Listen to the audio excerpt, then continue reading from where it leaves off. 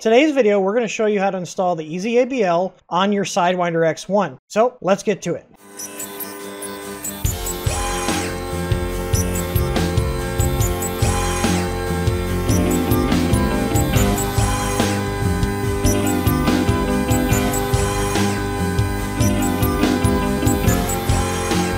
So if you have an X1 printer from Artillery, you might want to add auto bed leveling onto it. Now we have support for our EZABL on this machine. The only prerequisite to installing the EZABL on your Sidewinder X1 is that you have our EZ-LCD screen kit installed. This will not work with the factory touchscreen due to limitations with the firmware on that screen. So I'm going to go over step by step how you route your cables and what you'll need to actually do this installation. So from left to right, we're going to go over all these parts here. This right here is our X1 Z end-stop signal cable, and this is what connects from the printer's control board into the 3-pin connector on our EZABL Pro board. This is the Sidewinder X1 OEM mount, and this will allow us to mount the sensor to the right of the blower fan. And you're going to need 2 longer M3 screws. These are M3 by 20 millimeters to put these through the fan once you put this bracket in. Some of the X1s may have screws that are long enough, but I would recommend checking yours. And if you don't have 2 M3 by 20s, you can either pick up the screw assortment we carry, or you can source them from your parts bin. These little black adapters here are actually what we're going to use to secure the cable into the extrusion. And there's an STL file available if you want to print your own. Or if you don't want to print these, we do have these in the bundle that comes with all the miscellaneous accessories for the X1. The zip ties you'll get with your EZABL Pro kit, which is what is here on the right. We have our 18mm sensor, our EZABL control board with its lid, and the power wire for the EZABL kit. So the first step we're going to do is put the ABL probe mount on here. We're going to take these 2 screws out so we can get the EZABL probe mount behind it, and then use the 2 longer screws that we showed earlier to attach it back to the plate. So go ahead and remove those 2 screws. And then take your probe mount and make sure the wires go into this little channel here. Make sure the holes are all lined up, and then take your longer M3 by 20 millimeter screws and secure the mount and the fan. Try not to over tighten these because you can deform the actual housing of this fan. Make sure the mount is snug by pushing down on it and then pushing up, and you shouldn't see it shift. If it shifts at all, that means one of these 2 screws or both are loose. So now that we've got the bracket mounted to the hot end, we can go ahead and put our sensor in and start routing the cables. So if your gantry is down in a lower position like mine is, go ahead and move your gantry up about 100 millimeters so you have some area to work with on the machine. So the next step is we need to take this bolt out that holds the bottom wheel that has the eccentric nut on it.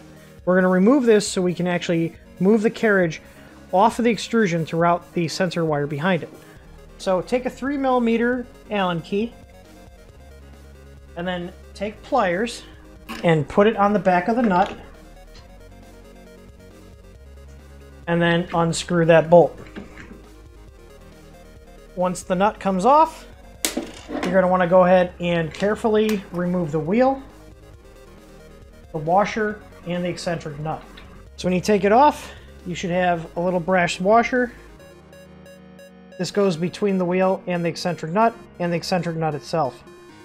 And then go ahead and remove the bolt. So the next step you're going to want to do is move your carriage over a little bit and make sure that you can actually lift it off. So with that bottom wheel removed, you can actually lift it off and tilt it forward.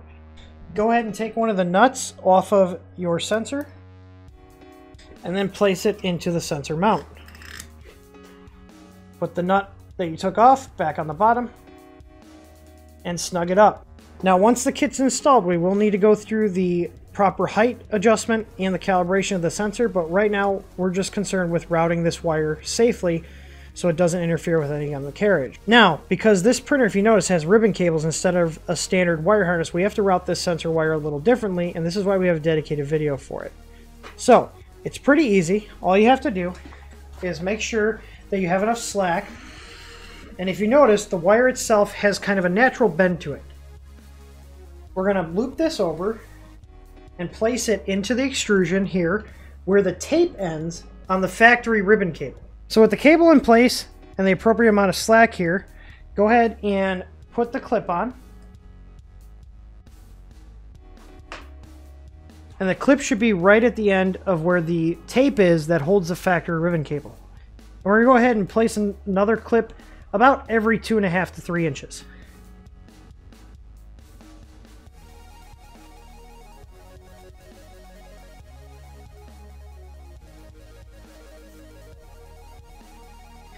So now before we move the carriage over, you want to make sure that this cable has enough slack and should be just a little bit further out than the stock factory cable is.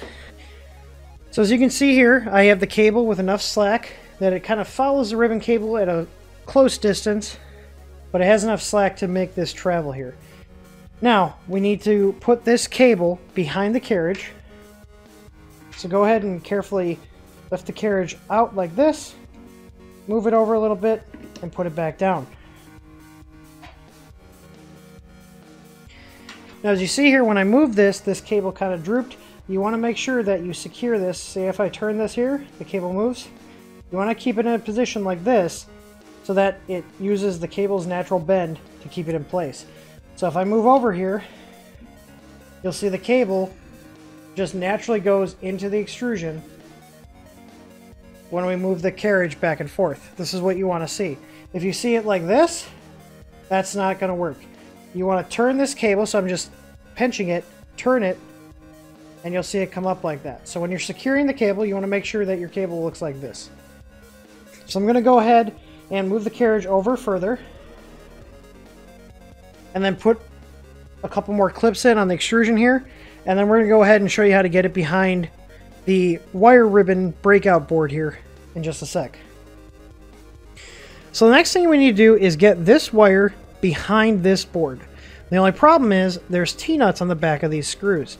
So what we're going to do is unscrew this board, and this screw will not be used anymore, and we're going to put this one in the opposite direction so the T-nut is on this side. This will give us enough clearance behind this board to allow the sensor wire to pass through. These two screws then, which also have T-nuts on them, will hold this board to the extrusion, and there won't be any issues only using these two to hold it versus all 4 of these. So if you're worried about messing up these cables, I would recommend go ahead and lift up the little tabs and remove that and get it out of the way. So go ahead and unscrew these 4 screws. Just turn these a little bit. You don't need to fully unscrew these two. These have T-nuts on the rear. And once they're loose like this, you should be good. For this one, go ahead and unscrew this one all the way. And the same thing for this one with your X end stop sensor. Now when you're doing this, make sure you keep an eye on the bolt that came out of the end stop sensor, because this is the longest one, and this one needs to go back in the end stop. So we want to take these 2 T-nuts out that were from the top, and then take the long screw that we took out of the X end stop and put it through the rear and back through the end stop here. Now if you want to use an M3 nut so it's a little bit cleaner, you can, but the included T-nut that comes with the printer works just fine. Let's go ahead and spin that on. And it just needs to be finger tight. And go ahead and put the EZABL cable behind the board and put the board back in place.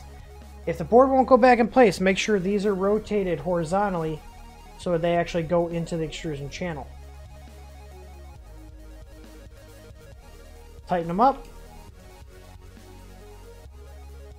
And then once you do this one, make sure it is actually secured, because this one you can't see. Now if you're not sure if this one turns, you can actually just look into the side here and see if it turned.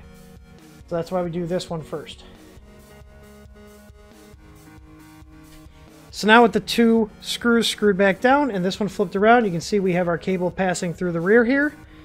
And that's all the cable routing we need to do here on the X gantry. If you did disconnect your cable, like I did here, go ahead and reconnect it. Make sure this little tab is pushed up and press it back down. So the next thing we need to do is move this gantry all the way up so we can make sure we have enough cable so that whether the gantry is fully raised or at the bottom, there's enough cable for the sensor to travel that whole distance. So I'm going to go ahead and move my gantry all the way up to the top. So now with our gantry all the way at the top, we need to make sure that we have enough distance for this cable to travel whether the gantry is all the way at the top or all the way at the bottom. Now all we have to do is take the cable and put it into the extrusion right here, and we're going to put 2 of little 2020 cable clips that we used up top here into the bottom to secure the cable. So all you're going to do now with the cable hanging freely and the gantry all the way at the top is put the cable in the extrusion and then put one of the cable clips in and then push it in. It'll clip in just like that. And you want to have this first clip right about the same position as the extrusion right here. And you want to have this first clip right at the same position as the little metal block that holds the Z motor in place. And then make sure this is in all the way. Or we're going to put one more down right here to keep this from moving. Now our cable's secured, and the last thing we need to do is route this into the inside of the machine. So lucky for us, on this printer, there's actually a little gap between the board and this extrusion here. When you insert the cable, you want to make sure this locking tab is towards the extrusion and not towards here so it doesn't get caught on the PCB. And just like that, the cable is now inside the printer, and we can go on the inside to hook this up to the EZABL board.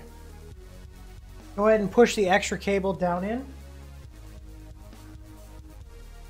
We have the 2 cable clips on the side here, and then we feed this down in to the bottom of the printer so we can hook this up to the EZABL control board. So now that our cable work is done, all we need to do now is put the wheel back on along with its bolt, eccentric nut, and washer so this isn't flapping about. So when we put this back on, we got to make sure everything goes in the correct order. The first thing to go on is the eccentric nut. If you notice, it's got a little round part here on the nut, and that needs to go towards the back plate. So you can see here, I'm going to go ahead and put that back in. And then I'm going to go ahead and put the bolt back through. Next, we got to put the brass washer back on. Then the wheel. And the last part is the nylon lock nut that came off of it.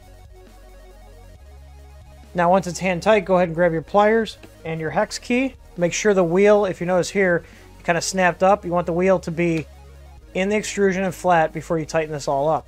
So get it finger tight. So go ahead and grab the nut on the back with a pair of pliers or a socket, and then tighten up the nut and the bolt, but do not over tighten it. Just get it snug, because if you over tighten this, you can damage the bearing in these wheels. Now if you notice here, this is loose. We're going to go ahead and adjust the eccentric nut so the carriage is not loose anymore. So take the wrench that came with your printer, put it onto the eccentric nut, and give it a little turn.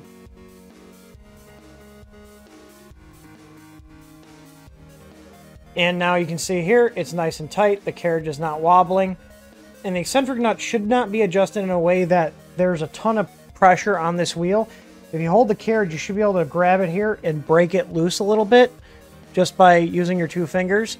If you can't break it loose easily, like I can here, then it's too tight. If it spins freely when you go like this, then it's too loose. So now that this is reinstalled and adjusted, we can move to the bottom portion of the printer, where we're going to connect up the sensor to the board and connect our board to the printer's main board.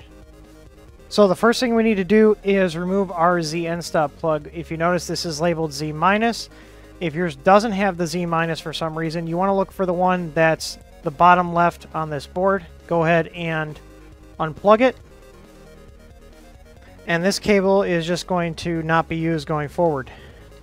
Now what you're going to do is use the Sidewinder X1 EZABL signal cable and plug it in where we unplugged the Z end stop from, just like that. And then this other end is going to go to our EZABL control board. So now that we have our signal wire, we need to get it over here. I'm going to route mine with all these other wires here, so you might have to pull this off. And then go ahead and put the signal wire in. And put the cap back on.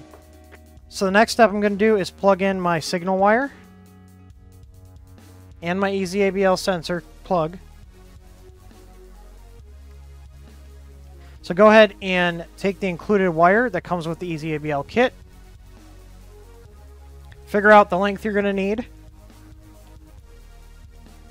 So I'm going to need about this much, and I'm going to go ahead and cut this and strip it, and I'll be right back. So we do include a screwdriver with the kits, but I like to use my larger one here. And this is a number 2 flathead. So go ahead and unscrew the screw terminal just until the head is flush. Now, if you go too far, the screws can fall out, so be careful. So now that the terminals are loosened up, we got to put the wires into the terminals. Make sure red goes to positive and black goes to negative. Hold it in place, and you should not see any wires sticking out between the terminal and the casing.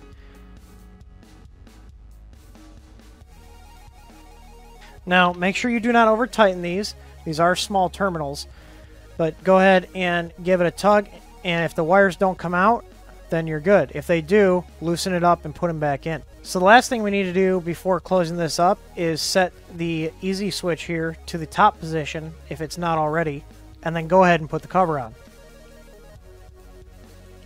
Make sure when you put the cover on that the wire goes into the little channel, and then you're going to push the cover on until you hear a snap. Just like that. So to connect power, it's very simple, but you have to make sure you use the right terminals. If you see here, these 3 here labeled L, N, and G, these are the ones coming from the wall. You should never touch these if the printer's plugged in. Right now my printer is unplugged. Where we want to connect the EZABL power is onto this spare V- and V+. These are the 24 volt DC output. So go ahead and flip up the little cover here. Then take a Phillips and unscrew the terminal just a couple of turns for both of these. Now when you connect this, make sure that the red wire goes to V+ and the black wire goes to V-. So go ahead and spread the wires out a little bit. Slide them underneath the terminal here.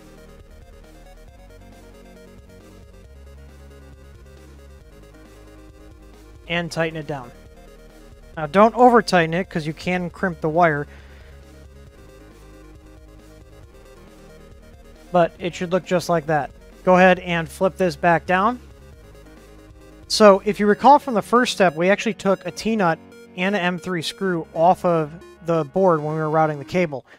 You can actually use this to secure the EZABL case to the printer. I'm going to put it in this hole here, put the T-nut on the back, and then go ahead and put it into the extrusion and tighten it down. So now you can see here, this is all secure in here. This isn't going to go anywhere. If you want to go ahead and cable manage your wires better, you can, but these lengths are pretty perfect for this machine. There's not a ton of slack left over, and if you cut this the right length, you can see it's nice and clean. So we can go ahead and put the bottom of the printer back on, and we're going to go ahead and show you how to do the firmware. So now that we have the hardware installed on our Sidewinder X1, the next thing we need to do is get the firmware to actually tell the printer how to use the sensor.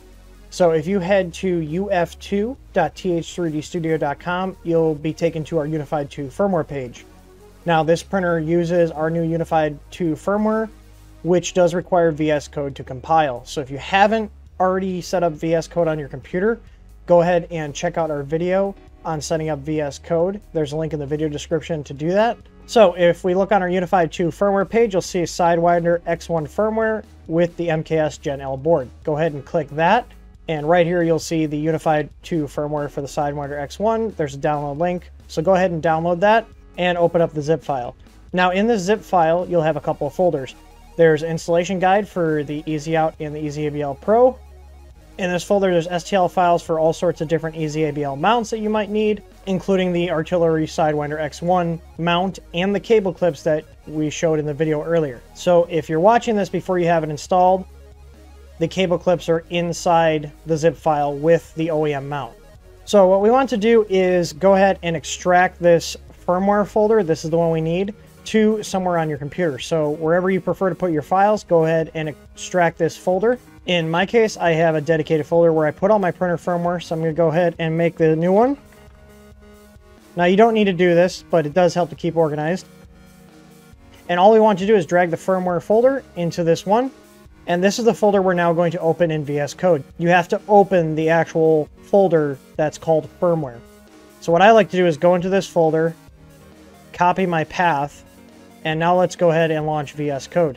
So now that VS Code's loaded up, and this is again assuming that you set VS Code up per our installation materials to get VS Code set up for compiling firmware. All we have to do now is hit open folder, paste in the directory, because I copied it. If you didn't copy it, you're going to have to manually navigate there. Go ahead and hit enter, and then select folder. So go ahead and click the little arrow here to expand, and all you need to do is double click configuration.h. And you'll see you'll get a window open here with all the text. So since I'm dealing with the Sidewinder X1, I want to go ahead and delete these 2 slashes in front of the defined Sidewinder X1. And then I'm also using the OEM EZABL mount, so go ahead and delete those 2 slashes there. And this is all that you need to do to get it running. All we need to do now is make sure this compiles. So you can go ahead in the lower left-hand corner and press the little check mark. This little check mark down in the lower left-hand corner is what you need to click. Now, if for some reason you don't have this, you can right-click on this bar. And if I uncheck this, you'll see that goes away. So if yours looks like this, where there's no checkboxes or anything down here, go ahead and right-click and make sure Platform IO IDE extension is checked, and that'll bring this back. So let's see if this compiles. So go ahead and hit the little checkbox, and depending on the speed of your computer, this may take 40 seconds, it may take 5 minutes. So just go ahead and let this build, and I'll be right back. My build passed, and I can tell that because it says Mega 2560 success. So if you have any sort of errors down here, and you shouldn't, but if you do, go ahead and double check that you didn't accidentally put any characters in where they aren't supposed to be, or if you forgot to uncomment a line. So now we know that the firmware is set up and built correctly, we need to upload it to our printer. Now, if you're someone that doesn't have a bunch of stuff connected to their computer like I do, then you should just be able to plug the USB cable in from the printer to your computer and upload the firmware. Now, if you're someone that has a bunch of other devices like I do, I've got a bunch of other peripherals that show up as COM ports. Platform IO might not be able to determine what port your printer's on. So I'm going to run you guys through how to set your COM port really quick, manually, in the event that the auto detect doesn't fail. And it's pretty simple. All you need to do is open the platform io.ini file on the left. And if you look, you can see that we have our default environment set to the Mega 2560. So what I'll do to get to the location quick is copy this, do a find, which is Control F, and then it'll automatically populate this with Mega 2560, as you can see here. So go ahead and hit enter, and you'll see we'll jump down to the environment setting. And I've added in these lines here so that you can manually specify a COM port. So all you need to do is get rid of this little pound sign, and then you put your COM port in here. Now, if you're not sure what COM port your printer's on, you can actually do it within Platform IO inside of VS Code. So if you go down to the lower left here, there's a little house icon that's hidden behind my TH3D logo. It'll take you to the Platform IO homepage. But if you look on the left-hand side, you'll see we have a devices icon. And you can see here, even though I don't have the printer plugged in, I already have 4 COM ports showing up on my computer, and none of these are the printer. So now I'm going to go ahead and plug my printer in.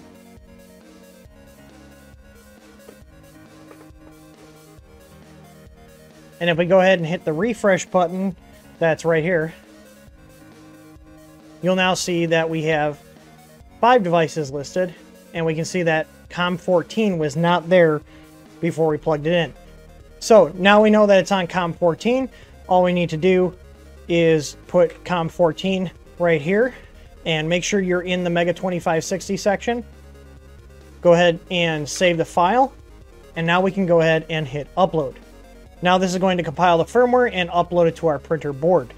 Now if you have any other programs that might connect to that COM port, like G-code senders like Pronterface, or slicers that connect over the COM port like Simplify 3D or Cura or Prusa Slicer, make sure those are closed, because if something is connecting to that COM port, it's not going to be able to upload the firmware.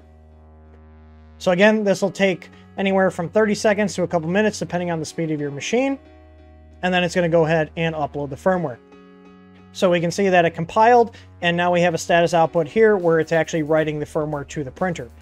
It's also then going to it'll do a write, and then it will do a read to make sure that the data that's on the board matches what the program compile is. And then once it's done doing the flash, you'll see the LCD will reboot just like that. It'll show our logo, and then the Marlin splash screen, and it'll show you what version of our firmware you're on. So now, before we begin, we want to go ahead and preheat the machine to our PLA print settings. You can do this through the LCD. And we want to go ahead and preheat the bed. If you have stuff on your nozzle, go ahead and do the normal preheat.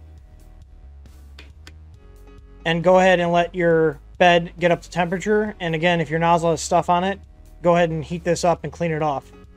Now, the first quick check you can do is make sure that your sensor is getting power and it's triggering. If you notice on here, we have a green LED on the side that indicates the sensor has power. If you touch the bottom of the sensor, you'll see it goes from green to red. And this little adjustment screw here is how we set the sensitivity. Now, to make sure that everything's working correctly before we go further, go ahead and press the button, go down to Motion, and select Auto Home. You'll see the X and Y axes home. And as it starts going down, go ahead and touch the sensor right there, and you should see the gantry stop. Now, if your sensor doesn't stop the Z from moving like mine did, then go ahead and double check your connections in the control box and make sure you have the little switch set correctly on the EZABL control board in here. But since we know it's detecting and it's sending a signal back to the board, we can go ahead and calibrate it. So what we need to do is make sure that this sensor is 2 millimeters higher than our nozzle, and we're going to calibrate the sensor with the nozzle 2 millimeters off the bed. So I'm going to go ahead and make my Z go down by using the LCD screen. Now, once you start getting close to the bed, I was using the 10 millimeter there. Go ahead and switch to the move 0.1 on the LCD. I'm sorry this is not easy to see, but the backlight's kind of blowing it out. And go ahead and move it down until the nozzle is just on the bed.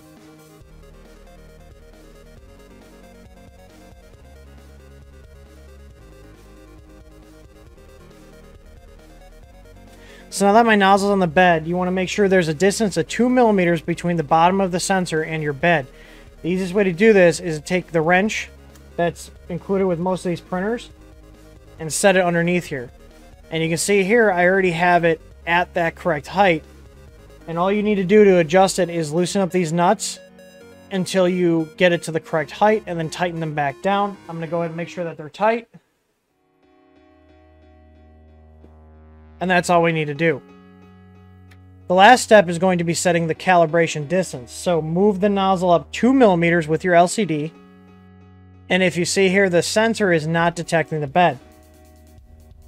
So what we need to do is adjust the sensitivity on the sensor until the red light comes on, even when the screwdriver is away from the sensor. So if your light's green, you're going to turn it clockwise. If it's red, turn it counterclockwise until it turns green, and then follow these steps. All you need to do is slowly turn this adjustment screw clockwise until the sensor light turns red.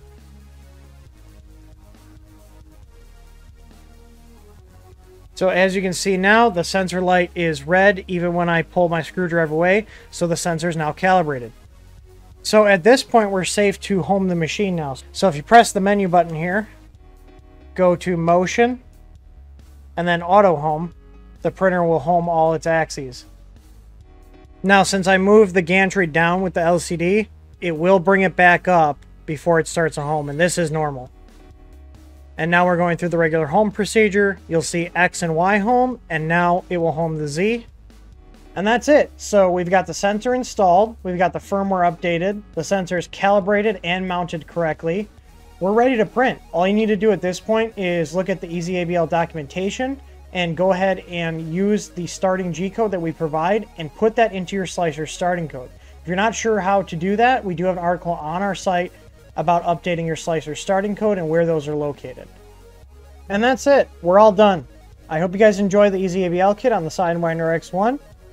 And I hope you guys like this installation guide. I apologize that the LCD is kind of hard to see on some of the shots in the video, but because of the backlight, it kind of blows out the camera and it doesn't do very well with that. But if you guys have any questions, go ahead and leave them in the comments below. I do want to mention that you do need our EZ LCD kit on this, and the stock touchscreen that comes with this printer is not supported. The reason it's not supported is because it runs closed source firmware and we're not able to do custom modifications to it where we can add different buttons or even have it work like a traditional Marlin LCD. So that's the reason behind actually needing the LCD conversion kit. With the LCD conversion kit, you do get a lot more control over your printer. You can adjust many different settings like your acceleration, jerk, steps per millimeter, that kind of stuff directly from the screen. This firmware also brings features like PID auto tuning, so you can do that from the screen as well as many other features that are in Marlin. So I hope you guys enjoy this kit, and I hope you guys enjoyed the video. And as always, happy printing.